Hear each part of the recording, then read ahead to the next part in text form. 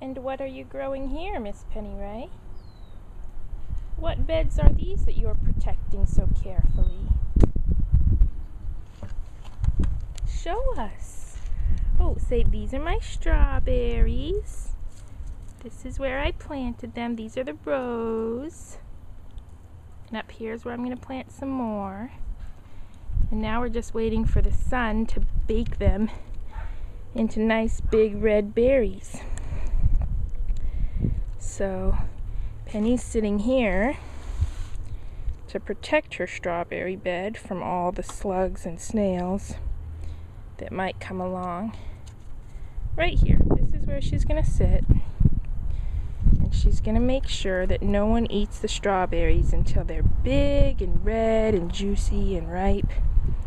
And then her mama can pick them.